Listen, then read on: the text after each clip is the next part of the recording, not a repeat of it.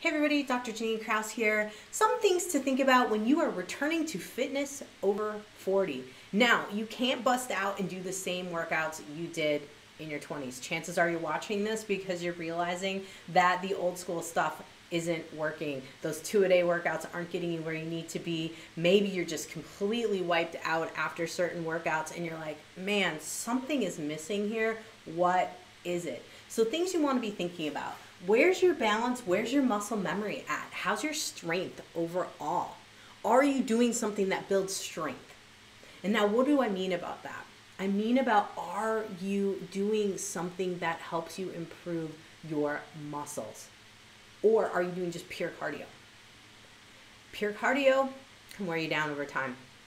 You want muscles as you get older. You're not going to bulk up if you lift some weights. You're not going to bulk up if you use machines or even bands for that matter. And in fact, I recommend starting with bands before you even move into weights if it's been quite some time since you've done any workouts. You could use lighter weights, but bands kind of are a nice little ease into things. The other big thing is balance. If your balance is off, your body's off. And you may have some imbalances in your muscles in terms of strength. One arm might be stronger than the other. One leg might be stronger than the other. Now, naturally, sometimes that happens based on your dominant side, but you may have one that's restricted because of mobility. So you're wanting to be thinking about balance in the muscles, but also balance neurologically. So neuro plus muscle and mobility. So you definitely want to be thinking about finding a trainer that's going to put you through a mobility assessment. How do your shoulders move? Can you reach overhead? Can you reach behind you? Can you pat yourself on the back? These are important things. If you can't, these are going to create imbalances in terms of how you do things. Same thing goes with how do your knees move, your hips move, your back, all of it. You want at least an assessment of all of that so your person knows what you need to be working on to help you with your mobility and to be looking for imbalances. Now, the next thing is looking at your true balance. How well can you balance on one foot? How well can you balance if you put your leg out and you do toe taps? How well can you balance if you're bouncing a tennis ball? That's where we talk about agility. Now, agility drills can be things like how fast can you move working on a ladder? Now, I'm not going up the ladder, but putting a ladder on the ground. Can you do little hops back and forth? Can you hop? Can you jump over something like a dumbbell? Or is that impossible? These are very important things to know where you're at. This is why an assessment is crucial. And sadly, I'm seeing ladies go into these boot camp types of gyms or gyms where it's just like you go in and you get a great sweat on, which is lovely, but there's no plan, there's no assessment, there's nothing behind it to give you a progression that you need to reach whatever goal you're going for, but also one for safety, first and foremost. So thinking about this is crucial. And this is why when you return to fitness, you do want someone in your corner. You want a trainer or a coach or even a doc who understands fitness like me to be able to guide you through things. The next really important factor here is your cardiovascular health. Has your heart rate went up? Has your blood pressure went up? Have you had a check by a cardiologist to make sure everything's working okay there? And if everything is good, great. But you do want to make sure you look into that before you return to fitness. I don't want it to be a barrier. Say you're waiting because your doc's like, we can't get you into the cardiologist for months. Okay, let's be realistic here. If your blood pressure is not incredibly elevated and you're okay with movement, you probably can do some workout progressions that'll actually improve your heart rate and your blood pressure over time.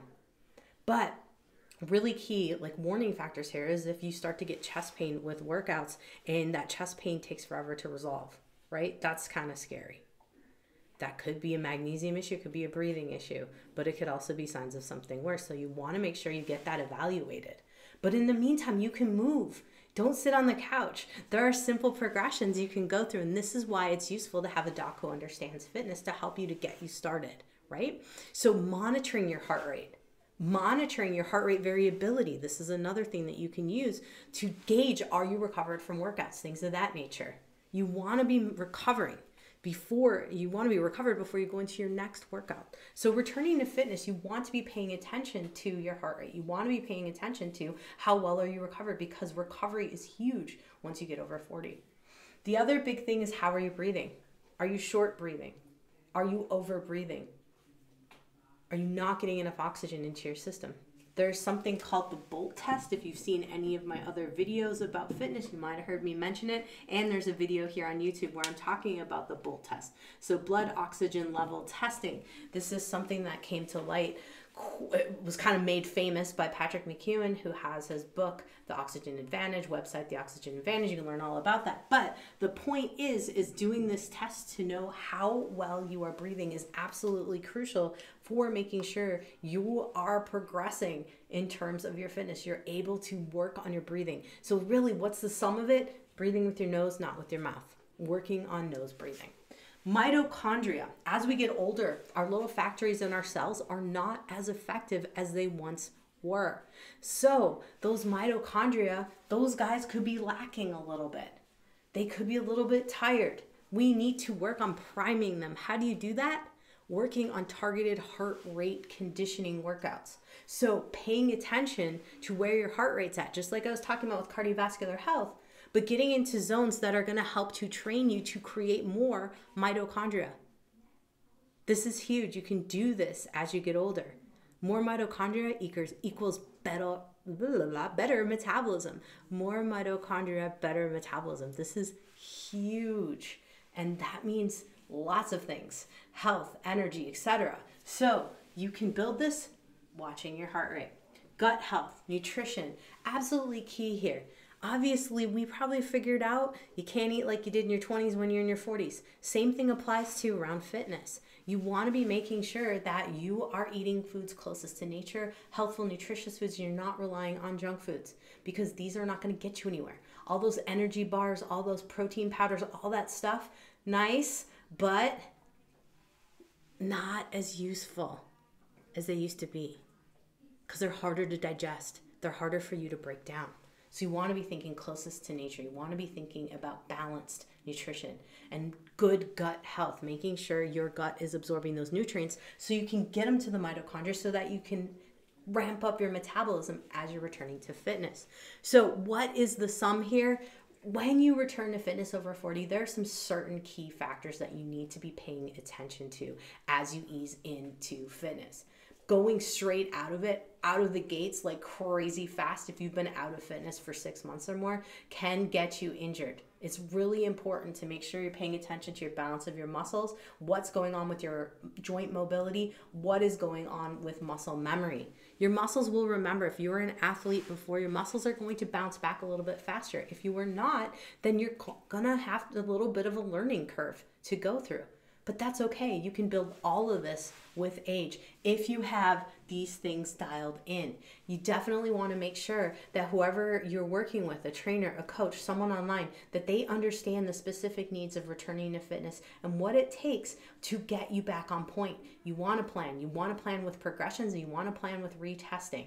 If you didn't see my other video about how to work on your athletic capabilities, I highly recommend checking that out. It kind of brings everything full circle in terms of what you need to be thinking about as you return to fitness and who you want to be looking for to work with as you return to fitness. The key crucial factors to keep yourself healthy, safe, but also progressing and getting those results you want. I'm Dr. Janine Krause. Thanks for watching.